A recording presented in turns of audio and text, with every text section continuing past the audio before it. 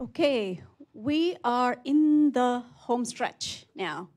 This is our last session, and really what we want to do is to kind of reflect back on what we've discussed the past 2 days and come up with some key messages, what we heard, and talk about how are we going to disseminate those key messages.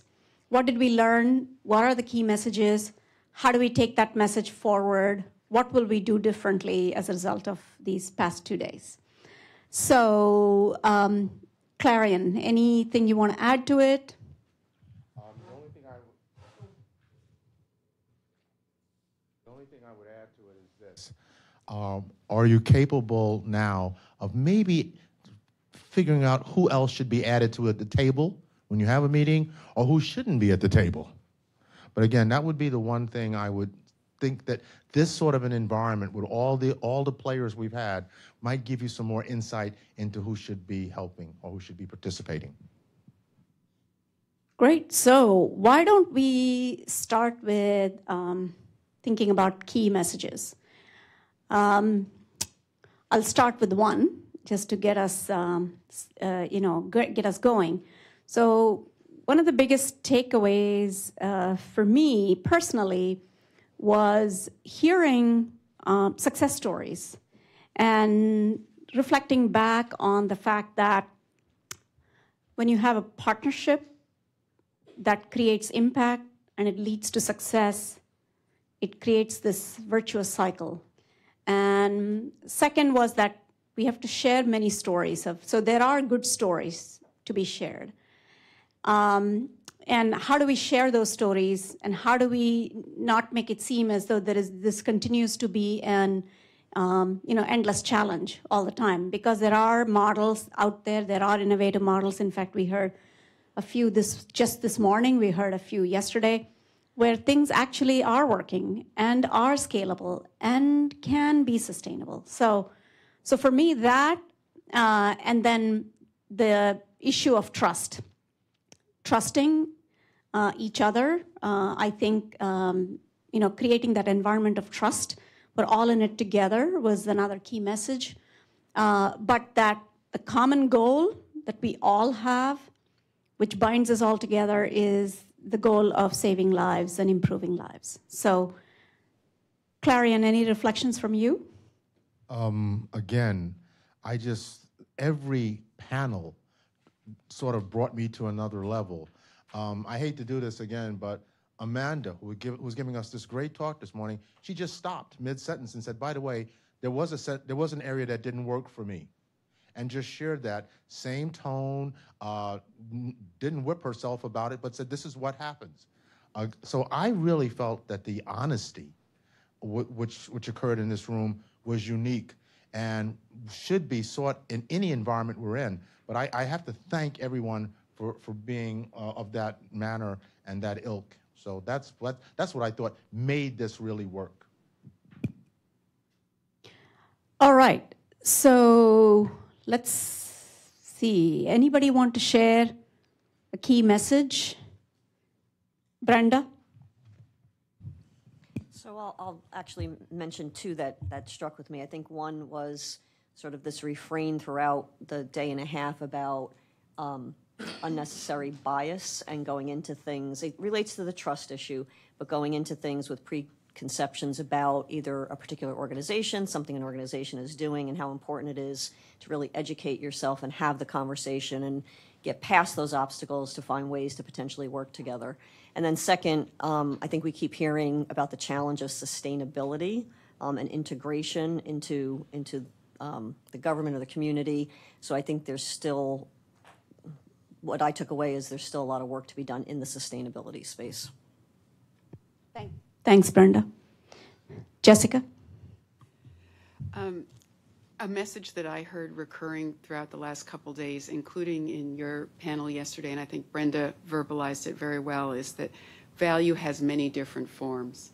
And we're talking about saving lives, but it can also be about enhancing the mission. It can be about forming new relationships, learning how to trust, going into new markets, learning from your partners, et cetera. Thank you. Anybody else? Yes. Well, thanks for a great meeting. This is my first time attending one of these, and sort of as a newbie, I just had an observation that I talked to a couple of people about yesterday, which is great discussion, but it kind of does sound like we're preaching to the converted here, and just thinking about how to kind of take this forward in a bigger, more impactful way. I'm wondering if the forum could support an effort to publish more research and case studies of these different partnerships so that we can start to get out to a bigger audience, sort of what works, lessons learned, best practices, those kinds of things. Yeah, I think that is one of the key themes that we've heard again and again is that what happened here at the National Academy at the Keck Center should not just stay here, that we should just take it forward. But the question is, who is the audience? And how do we get to that audience, and what's the right venue? Is publishing reports the best way? Maybe so for certain audiences, but many other audiences are looking for information in other ways. And so that's another thing for us to think about and consider as well. Yes. Just picking up on that theme also yesterday of the brokers of kind of the bridges between whether they're sectors or whether they're within a company. We heard about the liaison within a big company to help communicate different aspects to one another. I think there's something to be said for just taking on that responsibility. Not everybody's going to be willing to play that role. Not everybody's got the patience to learn yet another language, like talking to Sean about how I can learn the language of IT, but I need to if I'm going to be working in Silicon Valley. But I think that's a really important takeaway for us to continue to just assume that is our mandate, to be that broker, whether it's between sectors or even within our own organizations. Great. Yeah. Thanks, Clarence. Scott Ratston. I've been thinking back from the beginning of this with Peter Singer's kickoff, and when you asked a great question of what keeps you up at night, and he said ideology, and gave a good explanation. And I think we've seen ideology here, which is fine, right? Brian gave a different point of view from his work, and that's valuable. So how do we continue to increase in the evidence-based approach that we live in, the science-based world? How do we have valid and reliable information that we know that these partnerships are working or not? Sometimes we've heard PPP, and when I wear my academic hat, PPAP. We want to always have an academic partner, needs to be there on the ground, local leadership, local, cultural, all these other pieces, which is important. But how does that get funded? How does that have its resourced? If it's resourced from the same funder that's doing the program, some people don't trust it. Absolutely. So how can we create, I think there was a good idea with brokering or other areas, to have this measurement, this evaluation, this assessment that diffuses the information, much like Gail just said, in a way that people believe it and people make policy decisions and future investments based upon it. I think that's one of the biggest challenges, and that then changes or reinforces ideology, whichever side of the half the evidence falls on. But doing that is much more difficult than just a proclamation, and it's not going to just make a peer-reviewed article either. So I don't have an answer other than I think that's something that people in this room and others should think about, and not to have barriers that if it's reviewed or assessed that say, no, that's because that's funded by industry, it doesn't count, or just because that PBS or show is sponsored by a certain company, it doesn't count. It's information. It might not be the evidence, but how do we get at that? So I just think it's something we need to continue to think about. I mean, Amanda's idea of how do we get programs, or not idea, the work that's all these programs, how do we apply that to other areas as well? So I think there's a lot that came on the table here today, and I commend both of you for the organization and leading it. Thanks. Thank you. Yes. Go ahead.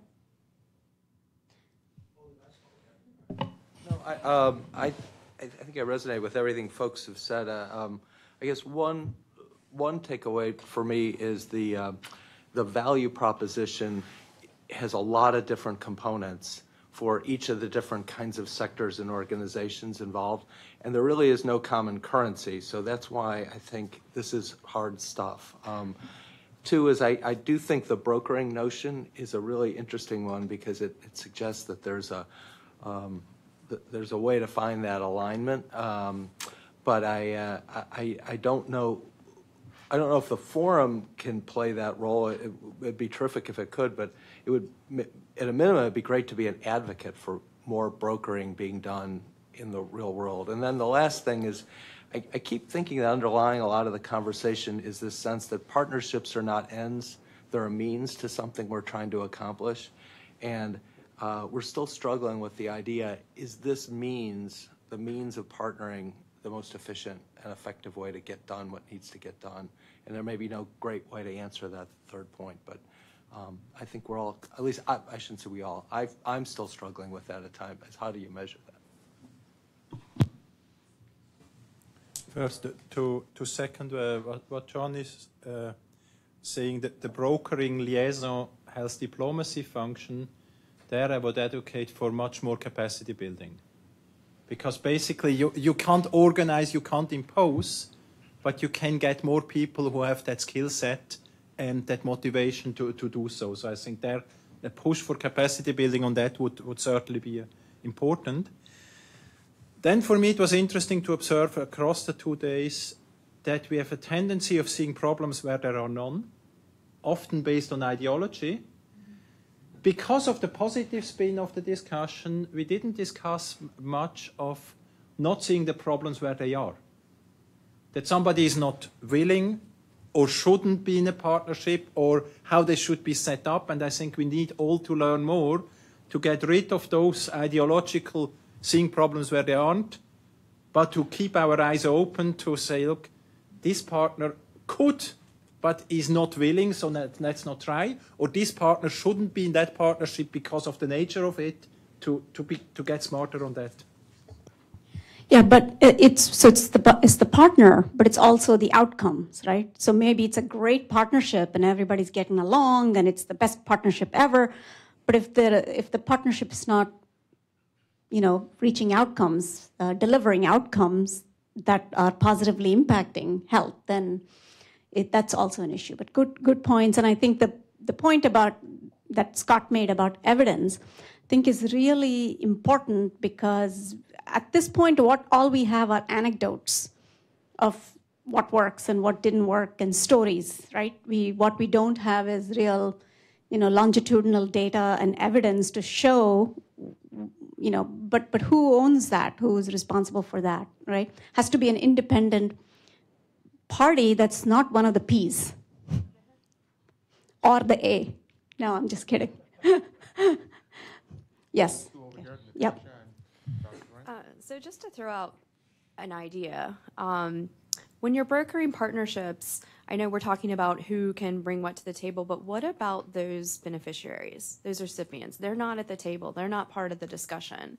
And I think this kind of goes back to the messaging and telling the story. They ultimately are the ones impacted.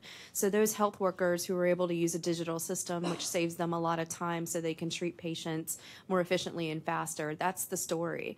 So being able to bring some of those beneficiaries of the great work we're doing to the table in some way, I think would influence and inform a lot of the way we're going about things.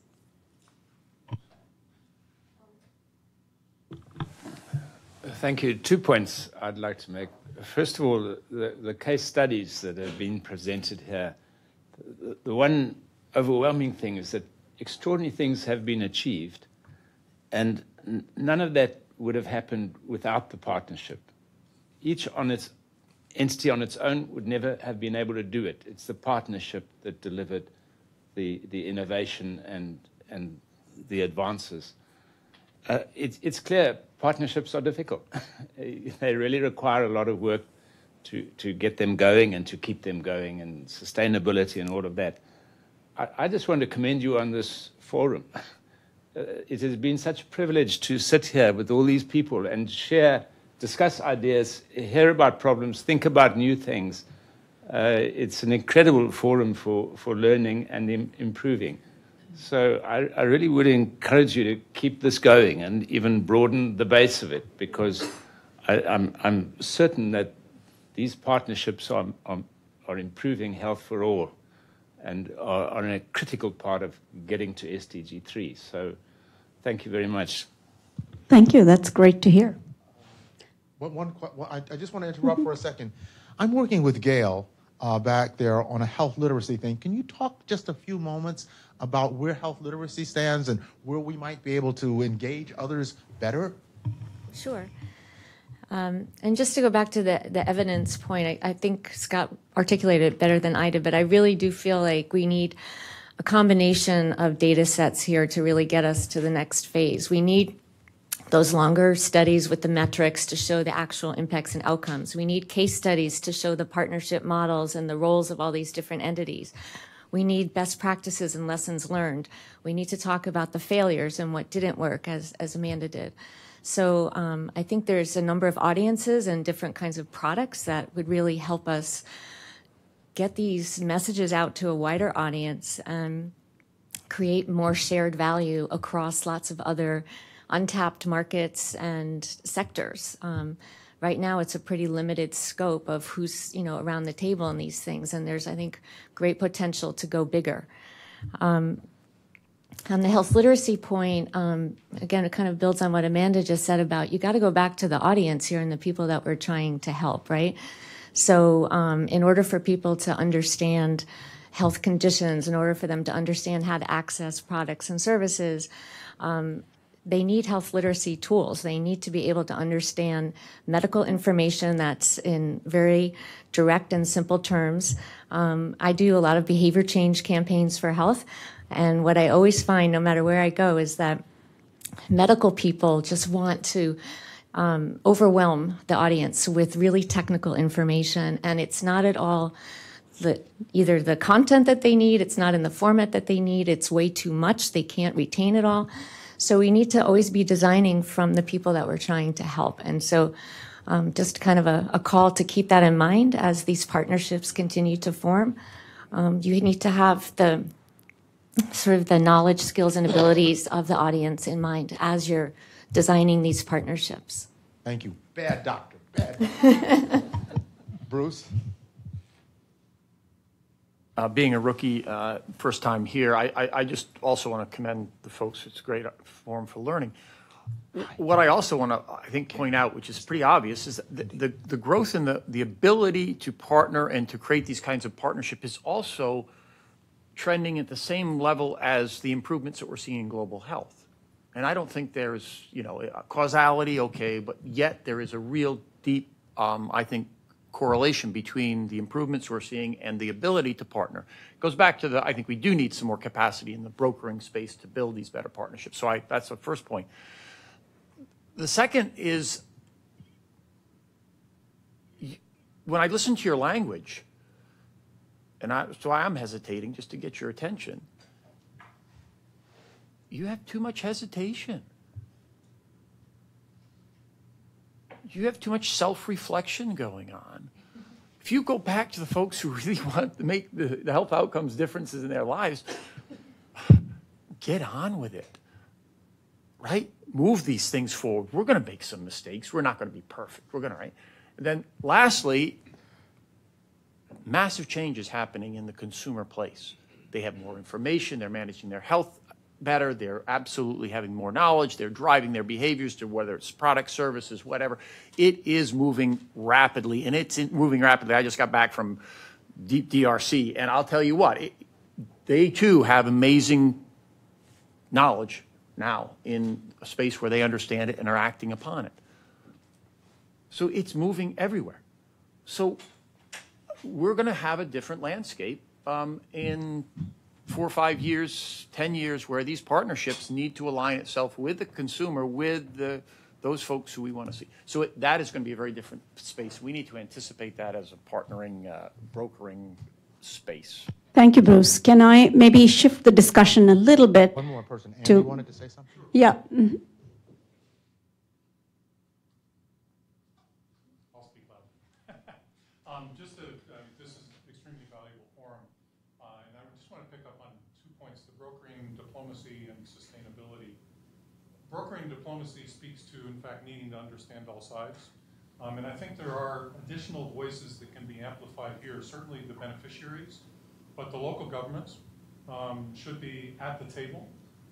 And I'll say more of the voice of, to use a word that we shouldn't be embarrassed of, the profit centers within private industry. And not just the CSR window or door into that, but those people that live that life. And this will get to the sustainability question, because I think we touched on this yesterday. There are different time frames in play that are problematic, and there is a huge valley of death of taking drones to sustainability, whatever the application. That profit center lives on a 3-month quarterly time frame sometimes. That's deadly. That country that is trying to deal with the economic benefits of greater health and of health impact, those are decades that they're dealing with of when can we stand up and afford these technologies to invest. How do we bridge that in public-private partnership? And that has to get the right people at the table and to broker that discussion. And who funds that? What's the economics of funding? Great. Yes, one more comment, and then I also wanted to make sure that we have time to discuss how we're going to share this information, who the audiences are, and what's the best way to do it. Should it be a published report, more of these forums?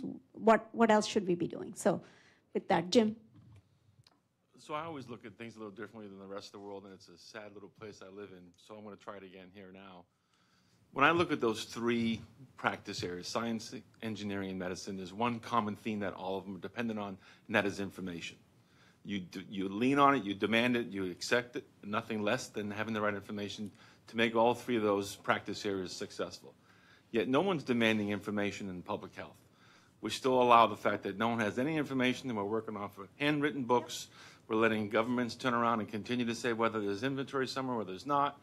And I think one of the roles you need to consider in this space is how do you help advocate for information?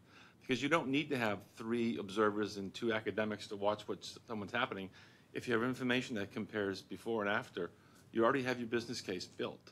So it's a chance for us to be able to say, what is our role as this academy, and can we help influence information being a critical part of success? Thank you. Thank you.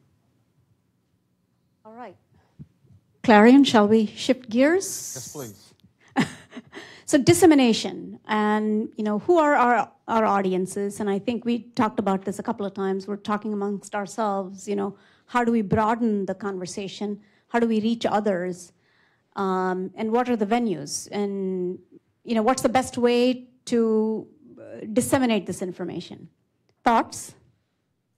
Yes, Amanda. I think we can go home and start internally and share with our teams about some of the themes that we've been discussing here, our personal takeaways.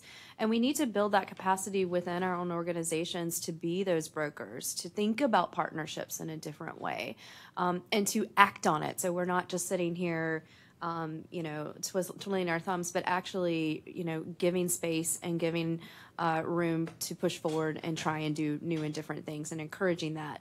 I also think working with academic institutions and working with students to give these messages forward, they're the future. They're going to be coming from business schools, from public health programs into our space. So increasing and strengthening linkages with that group, I think, would be very important. Thank you. Anyone else? Yeah. I'm Carolyn Moore. I'm with the Global Handwashing Partnership, and I manage a public-private partnership. So my day-to-day work is really that brokering role. And I've learned so much being here today and then yesterday online that I think could potentially translate very well to people who are trying to manage some of these partnerships.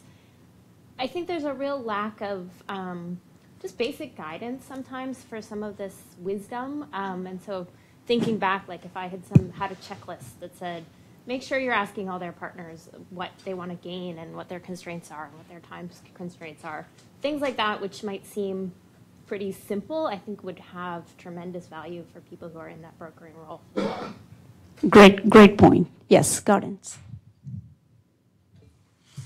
think most of our discussions turned around the top billion and the bottom billion of the world and totally missed 5 billion in between.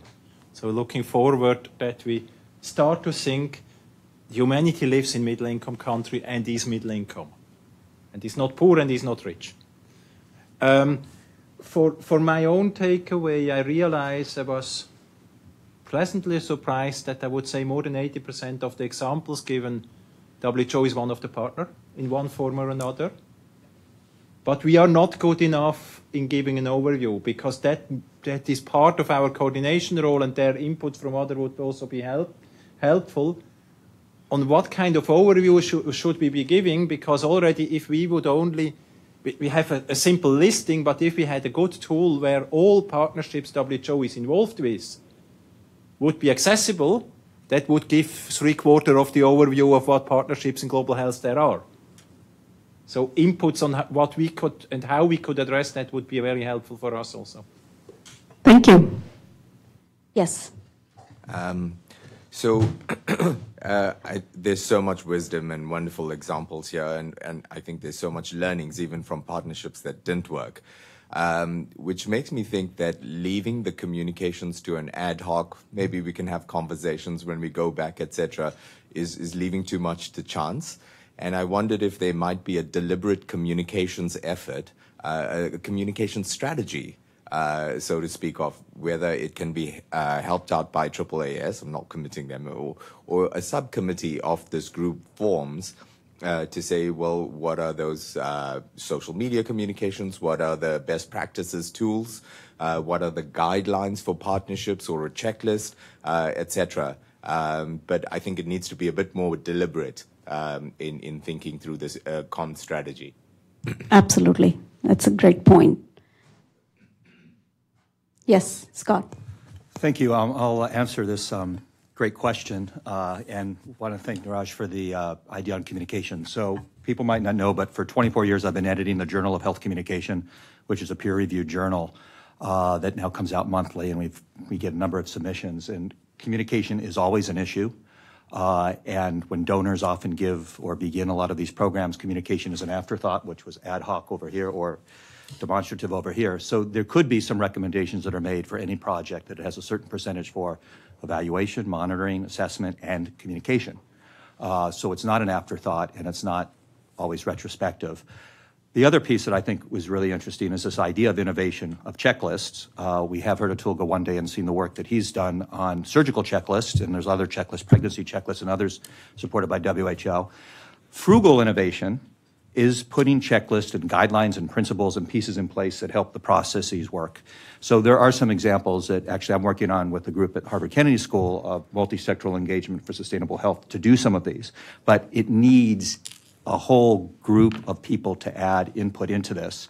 And how much do we do on paper versus how much do we do electronically, or how much do we do intrinsically for the training and the capacity building that John Monahan mentioned as well is so important. So I think all of this is something that it's great that the Academies does this, and the fact that this is webcast and the fact that it's printed and published is one piece, but we have to think in the 21st century, and doing this requires lots of different thinking and getting out there on social media in a realistic, ongoing way that combats some of the mistruths or truth decay that we've seen on some of the science and evidence-based approaches. That's great. Rachel, you think any of these ideas, like either a subgroup that works on a communication strategy or some of what Scott, maybe we should have Scott and a few others who are interested in this nominate or self-nominate? I'll just nominate him. Yeah, well, great. Okay. Other thoughts? Yes. I agree with, I mean, again, I think the idea of thinking about capacity building, Scott's right on point that, you know, training and education for students, and I think not just younger students, but also there's professional or executive education possibilities here, I think, that are very real. And to think to the point of the people who are actually doing this work every day, they don't have time to go to long classes and stuff. So how do you feed this into the kinds of organizations that are supporting professionals managing partnerships right now? How can we be relevant to them? I think Scott's right, social media and other tools are there.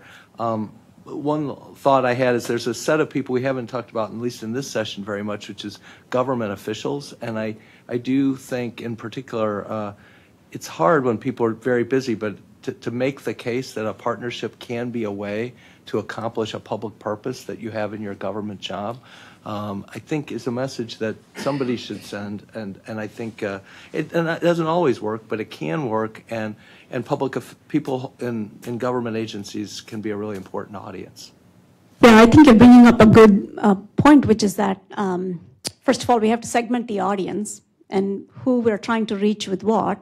With government officials, we have a different goal than with the future workforce and or frontline healthcare workers or our own employees, right? It's all different goals and different things that we want to do with them. So segmenting the audience is really important, and then the strategy comes out of that. Brenda, yes. So just, I guess, an observation and maybe what I see as a little bit of a gap.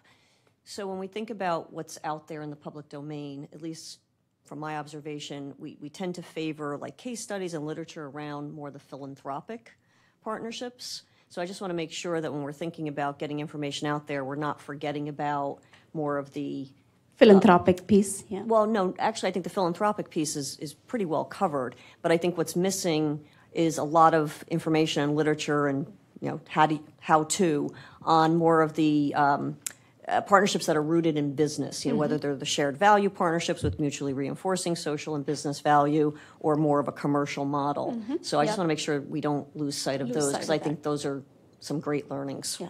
One of the things I want is I want Jim to write a book on, it doesn't have to be long, on how to get the president to show up, okay? That's the most important thing. I mean, of all the things I've seen here, that is the epitome of what you really want when you talk about governments, the president showing up. Sorry, Jim. Yeah, so building on what Brenda just said and listening to some of the other comments, I'm with Georgetown University, and the group I work with is called the Global Social Enterprise Initiative, and we sit inside the business school. We do have 75 student leaders, mostly MBA candidates, but also students from some other parts of the university who take on projects, because we're all about helping them apply what they're learning academically in the real world. And we're about harnessing the power of the private sector to solve social problems. So while I can't commit, Georgetown University today to doing anything to move this forward, I wanted you to know that I'd be happy to set up some meetings to start talking about how we might support this effort if, in fact, you want a university type of partner to help get this going. I actually heard the presentation at Grand Rounds at Georgetown, so I can vouch for the program. So, yeah, go ahead, Gabriella. So Brenda's comment made me think about perhaps something on the appropriateness of different forms of collaboration for different types of projects. So someone used co-investment as another alternative. So I think there's a spectrum, and it would be good to see if we can have shared understandings on which form of partnership, if you will be most productive. Thank you. All right. So, Rachel, not to put you on the spot, but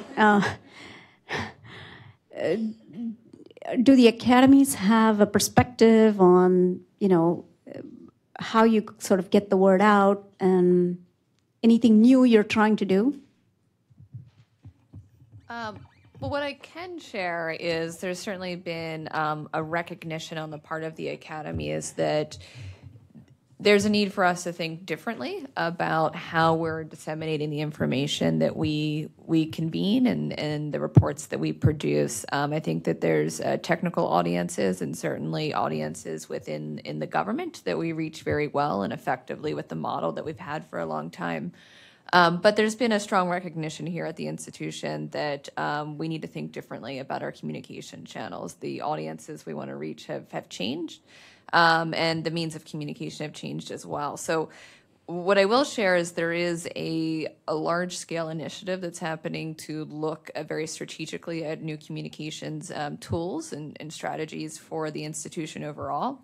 I think that, and that'll be a bit of a process that'll be rolled out, but I think that there's things that this forum can think about, and certainly putting together a work group, a subset of our members to put together a communication strategy for how we might want to think about the different audiences, the messages for those audiences, and the best tools to reach them, that we can then work internally to see what works within our current parameters and how we can push that forward. So hopefully we can push some things out through our group in the meantime, and also stay tuned for some, I think, a different face of communications you'll see from the academies in hopefully not too far future.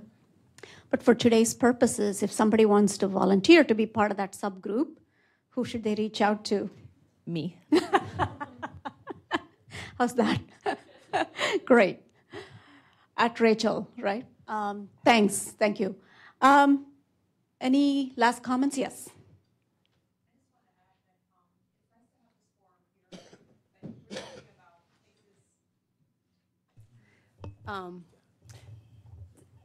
This type of forum is great in this country, but I think having this forum in maybe like the South or somewhere in Africa or other places where we're thinking of working would be very beneficial, because I feel like right now there are very few people from the places that we're trying to work with representing, and even talking about the issues of trust and the cultural barriers, I think will be very helpful and will be more effective that way.